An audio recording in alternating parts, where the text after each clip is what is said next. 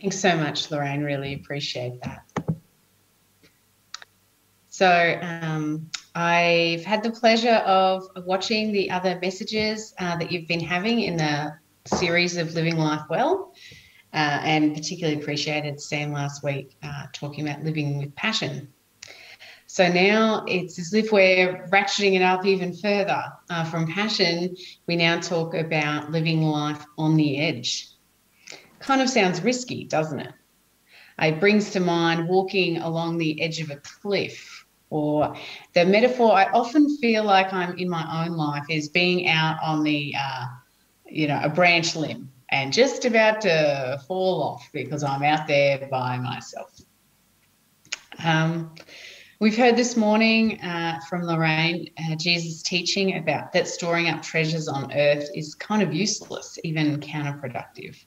Instead, he teaches us to store up our treasures in heaven. So this isn't a teaching that sounds like an exhortation to take up bungee jumping or deep sea diving or something, but it does sound like Jesus might include a few moves in our lives that might look unwise in our own life, or like to ourselves or to people in the world as they watch. So this morning we're going to look at some more of Jesus' teaching, some heroes of the faith, and the importance of believers who discern with them, and how we might live on the edge but still connected to our community of faith. So let's have a look at the calendar. This time last year, I was ministering overseas on deployment in the Middle East. And so there was a broad group of Christians from all sorts of different Christian traditions that we would have in Australia as part of our chapel community. So I decided to follow the mainline church's Bible readings and prayers because that gives familiarity to those Christians who follow the Christian calendar.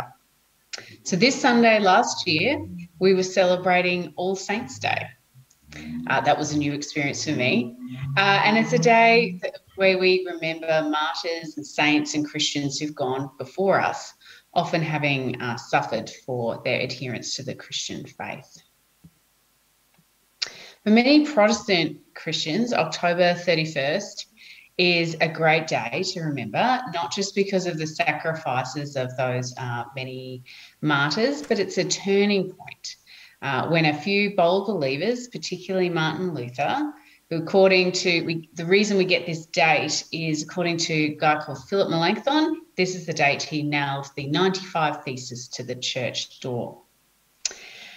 The event was probably less dramatic than we like to imagine, more like putting up a piece of paper on a notice board than a declaration of independence. But still, I think it was a sliding doors moment that appears to set the church off in a new era of scholarship and discipleship. The next few years was marked by incredibly high stakes church conflict, politics, and splits.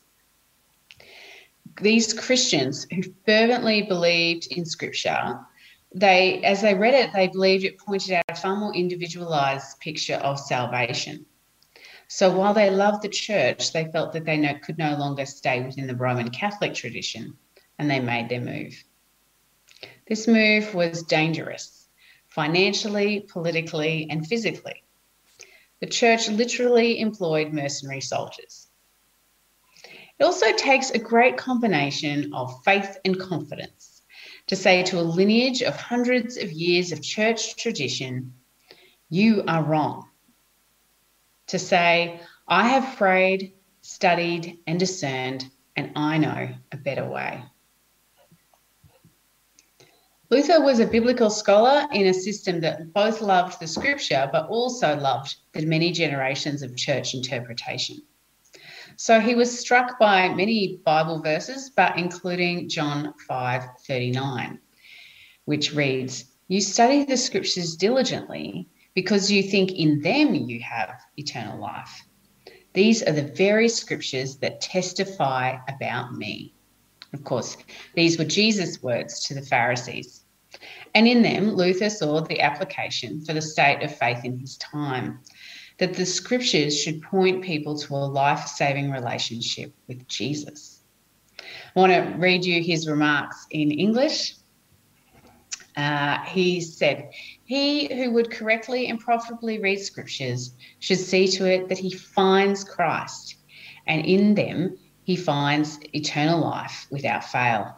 On the other hand, if I do not so study and understand Moses and the prophets as to find that Christ came from heaven for the sake of my salvation, became man, suffered, died, was buried, rose, and ascended into heaven, so that through him I might enjoy reconciliation with God, forgiveness of all my sins, grace, righteousness, and eternal life, then my reading of Scripture is of no help whatsoever to my salvation."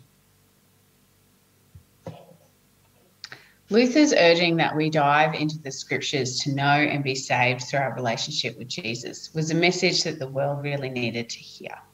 And it still does, of course. With that said, the hero of the Reformation for me, the Reformation that was sparked in Wittenberg in Germany, was not so much Luther. For me, his level of confidence in chutzpah is a complete anathema. I don't understand it. For me, it's Philip Melanchthon. He's this, he's a figure at the same time, literally teaching in the same university. His house is just down the road. But he's a bit quieter, he's an older scholar, and he backs up Luther. He's constantly supporting him, advising him, and even chastising him. He put his steady scholarly reputation on the line to ensure Luther got the hearing that he needed. Sometimes I can picture him apologising for Luther's very matter-of-fact approach to conversations, and he's coming up smoothing over in a diplomatic way. Anyway, these men, together with the priests, nuns and citizens who joined them, led a movement that changed the world, giving us, for better and for worse, the passionate variety of scholarship, worship and church organisation that we know today. So from these Christian leaders, we can be inspired by, I think, two elements of living on the edge for Jesus. From Luther, I think we learn the importance of studying Scripture and explaining it and doing what it says. From Melanchthon, we see a great example that we can use our influence, whatever it might be, in the church or in the world, to ensure that others get the hearing that they need. If we think it's useful, I think it's useful to be inspired, of course, but then to think about, well, what's the so what? What would that look like in my community? Some thoughts that I have on that is it could be advocating or arguing for the place of Christian ministry, such as chaplaincy in our institutions or in our communities. It could be supporting initiatives or, dare I say it, experiments in engaging with the community, right where you are, of course, in the northern suburbs of Melbourne. It could mean making space for younger people to serve, accepting that they might do it differently. Once we start using whatever little tiny piece of influence that we have to sort of sponsor others, once we get a feel for it, we feel its rewards, we feel what it can do, and it can encourage us to keep on going and seeing what else we can do to release others as they minister. Well, from the 1500s, I want to turn even further back to some role models of living on the edge, those we call the disciples. And we read about the scrappy group of disciples taking financial, social and physical risks, the original disciples, as you like. In Luke chapter 8, we read this. Soon afterwards, Jesus began to tour the nearby towns and villages, preaching and announcing the good news about the kingdom of God. He took his 12 disciples with him, along with some women who had been cured by evil spirits and diseases. Among them were Mary Magdalene, from whom he had cast out 7 demons, Joanna, the wife of Chuza, Herod's business manager, Susanna, and many others who are contributing from their own resources to support Jesus and his disciples. The reality that the 12 male disciples of Jesus took risks, social and economic, to follow Jesus is, I think, really well known to us. We know the story of these 12. What might catch our breath as we think about the Jewish and the Roman world in the first century is Luke's account of Jesus' female disciples. These disciples were women who had been healed by Jesus and subsequently followed him, providing for Jesus and the disciples out of their own financial means. Whenever I read this account, I am stunned. Leaving behind the security and identity of the home, a place the culture said that they, as the weaker ones, were best suited, and instead following Jesus and enabling his mission. I can't help but wonder if the male disciples were skeptical at first of Jesus' welcome of these women, and how long it took for them to admire and defend their place in learning from Jesus and supporting the mission of the good news being told. Jesus affirmed the sacrifice and dedication of his disciples in Matthew chapter 12, where he called them true family. Let's look at that reading. As Jesus was speaking to the crowd, his mother and brothers stood outside, asking to speak to him. Someone told Jesus, "Your mother and brothers are standing outside, and they want to speak to you." Jesus asked, "Who is my mother? Who are my brothers?" Then he pointed to his disciples and said, "Look, these are my mother and brothers. Anyone who does the will of my Father in heaven is my brother and sister and mother." In leaving the stability, comfort, and identity of their family groups in Galilee and following Jesus, the disciples had become Jesus' true, we might say, spiritual family. So we understand that it's not just the chosen 12, but rather a broader group of followers. There's a scholar called Ken Bailey. I have his book, one of his books on my shelf just here. And he points this out about this passage. He writes, "In our Middle Eastern cultural context, a speaker who gestures to a crowd of men and say, 'Here is my brother and uncle and cousin,' he can't say, 'Here is my brother and sister and mother.'"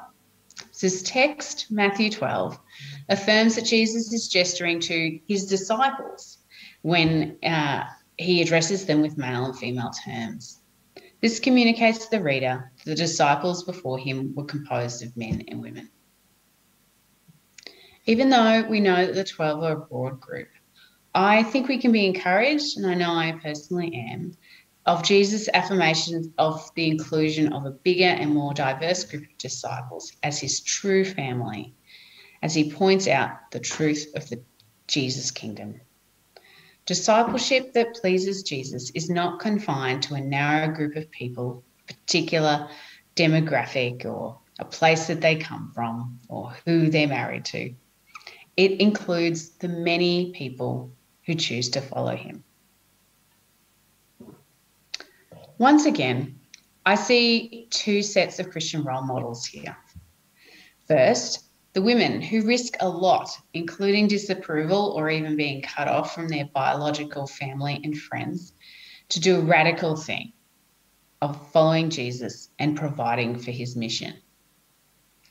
The next admirable group of believers are the men who backed them up, the disciples who accepted, sponsored, and protected their inclusion in Jesus' family.